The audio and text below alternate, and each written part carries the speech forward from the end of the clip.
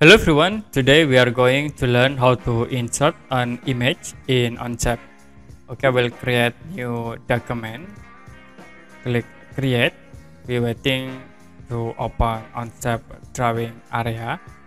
So if you want to insert image into Onshape, we need to use the SCAD tools. I will select this top view and click SCAD. Now we can change into top. And in this option you can click insert image.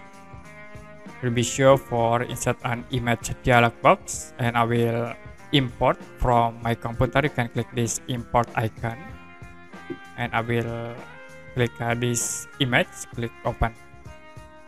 So to be automatically uploading into Onshape server. After it you can click this image and you can place into drawing like this. Click and then it will be automatically insert image in Onshape with this insert image tools.